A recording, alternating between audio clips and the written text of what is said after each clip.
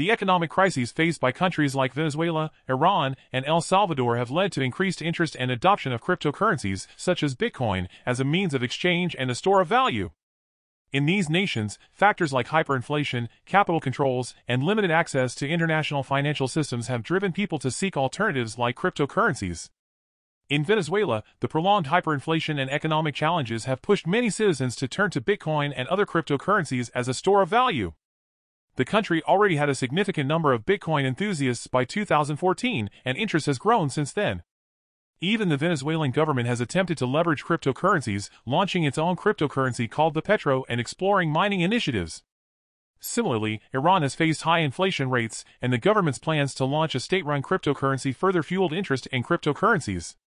However, the government also imposed a temporary ban on cryptocurrency mining due to concerns about energy consumption. In the case of El Salvador, the country adopted Bitcoin as legal tender to achieve economic independence from the United States. By accepting Bitcoin as a medium of exchange, the government aimed to facilitate remittances from Salvadorans abroad, who often incur substantial fees when sending money back home. While the increased adoption of cryptocurrencies in these troubled countries is notable, it does not necessarily indicate that digital currencies are poised to take over globally. Each nation's circumstances are unique, and factors like economic crises and limited access to traditional financial systems contribute to the rise of cryptocurrencies in these specific contexts.